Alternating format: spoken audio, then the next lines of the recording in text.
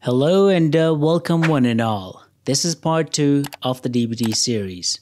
In the previous session, we gave an overview of DBT, created a DBT project, configured our environment, and materialized the sample DBT models to a Postgres database. In this session, we will replace the sample models with our own tables. We will work with tables that we will ingest with Airbyte. DBT is a SQL-based transformation tool. It does not handle extract or load part of ETL or EL. For EL part, we can use Airbyte or Python to ingest data.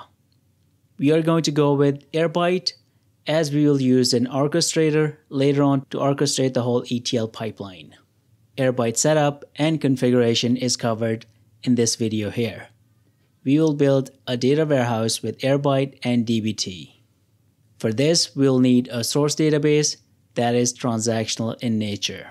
We want a normalized database that we can extract and load data from, and then build our dimensions and facts. As it happens, Microsoft provides us with a normalized version of AdventureWorks. The link to the database is in the description below. You can download and restore it using the guidelines in this video here. We will use SQL Server as our source, and if you want to set up your own SQL Server environment, then follow the guidelines in this video here. We will stage the data from this AdventureWorks database into a Postgres schema. We will ingest the following tables from SQL Server. In this example, we are leveraging the views that are created based on the source tables.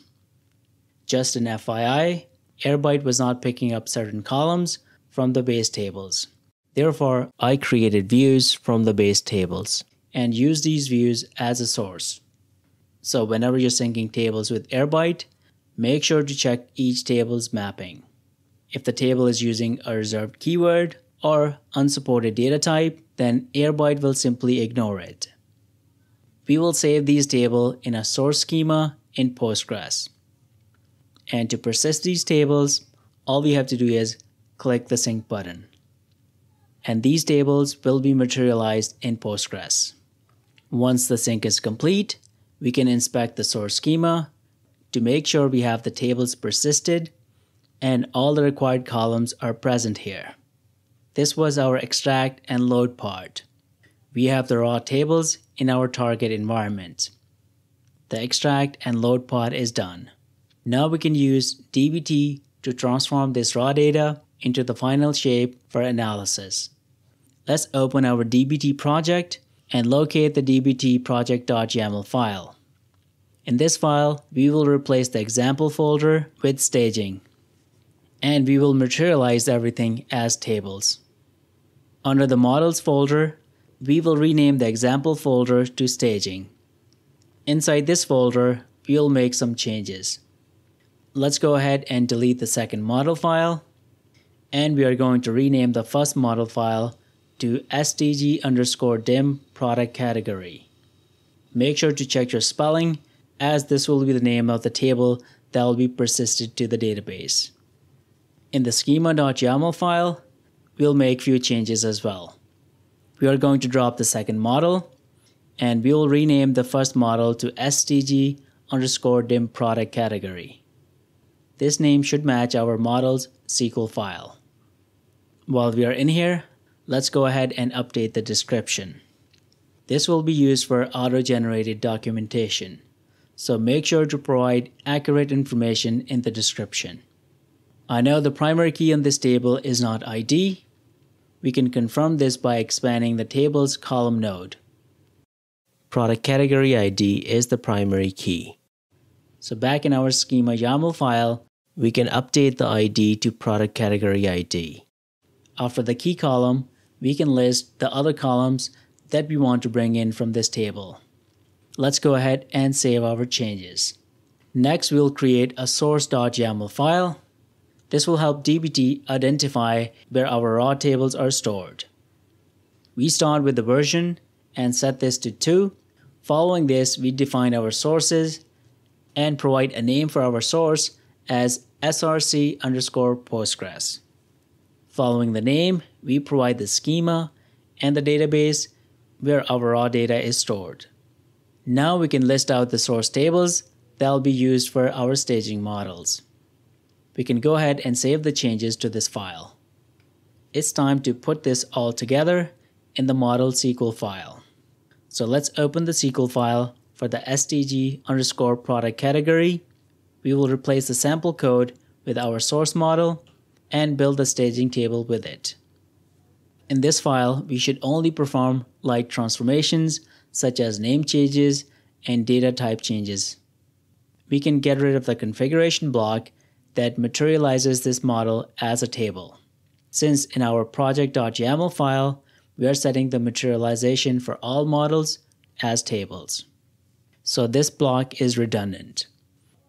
In the source data CTE, let's remove the sample code and replace it with actual table. After the from clause, we place two curly braces. This is Jinja syntax. We make a call to a built-in source function. This will help create the dependency between the source and the staging model. This will be reflected in the model's DAG. We will review it once the model is materialized. Anyways, the source function requires two parameters, a source name and the source table name.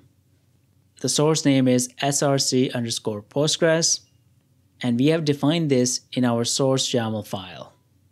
DBT will look into this database and schema for our source tables. And this is followed by the table name. Since we are in the product category model, we will provide the table name as product category. In the following select statement, we define the columns that we want to persist. Here we can change the column names and change the data types of the column. We can go ahead and remove the comments. These are no longer relevant for this model. So this is how our staging directory looks after these changes. We have a source and schema YAML files and a SQL file for a model. Let's try and materialize this to make sure all the changes are valid. So back in command prompt, we will issue a dbt run command and wait for it to complete. It ran successfully. Let's go ahead and review it. DBT has found one model, and this is correct as we have only one model in the staging directory. It has created this table in the public schema. All looks good. We can open our database client to make sure our table is persisted in the target schema. We can refresh the public schema and locate the stg_product category table. It is indeed present here. We can query it to make sure it has data and all the required columns. By default, DBT will persist our staging models to the schema defined in our connection. What if we want to save the staging models in a staging schema? DBT provides us with the option of specifying a custom schema. However, it will append the target schema along with the custom schema. So the schema name will be public_staging. That's not exactly what we want. We want to specify a schema name, for example staging, and it should be saved as staging, not as public_staging. We can define schema in the model file with a config block. However, this will be hard to maintain as we have to provide this configuration for each model. And imagine if you have hundreds of models. A better option is to specify schema name in our dbt project.yaml file. Here we can define schema for each subject area, for example finance, sales, marketing, etc. Anyways, DBT uses a macro to generate schema names. A macro is like a function that we can reuse multiple times. Whenever we find ourselves using the same code in multiple locations, that's a good candidate for a macro. We can define custom macros to make our code dry, and that stands for don't repeat yourself. So we can copy this macro from dbt docs and paste it into a SQL file under the macros folder. Let's go ahead and create a new SQL file called generate_schema_name. In this file, we paste the code we copied. If this code looks a bit confusing, then don't worry. This is not SQL. This is using Jinja syntax, and if you want to get comfortable with Jinja, then I'll leave a few links to the Jinja docs. This is mainly used in Python frameworks such as Flask and Django. Anyways, let's try and break down this code. We have a function called generate schema name. This function takes two arguments, custom schema name and node. We set the default schema to the target schema. The target schema is leveraged from DBT's internal variables. On the next line, we check if the custom schema argument is provided by the user. If this is none, then we set the schema to the default schema. Else, we concatenate the default schema underscore custom schema. Here we need to revise the else clause. Simply remove the default and the underscore.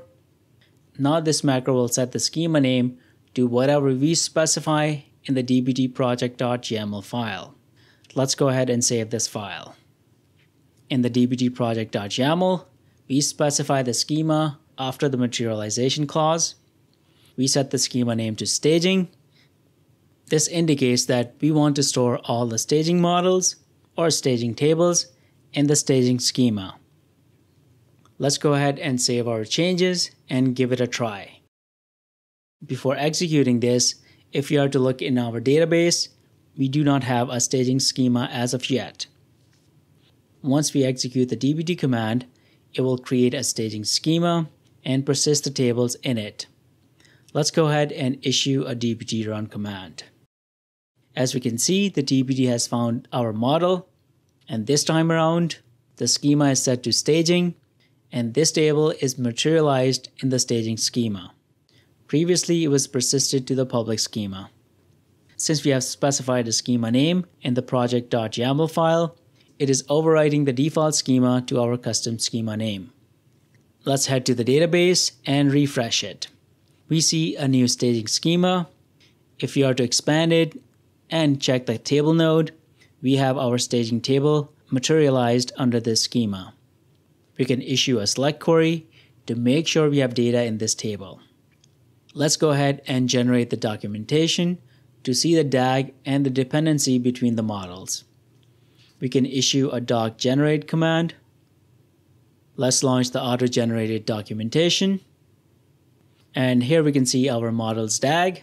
We see our source model and the staging model. And the staging model is based on the source. I think this is a good stopping point. Let's recap what we have covered in this session. We have extracted and loaded data from source table from SQL Server to Postgres with Airbyte. We have modified our DBT project to utilize our tables in this project. We have defined a source YAML file that identifies our sources or raw tables. We have defined a schema YAML file that defines the staging tables. The staging table definition is stored in the related SQL file. Finally, we have persisted tables in a custom schema with the help of a DBT macro. In the next session, we will materialize all of the tables to staging and start building our dimensions and facts from these. So stay tuned. Like, share, and subscribe. Take care, and I'll see you in the next video.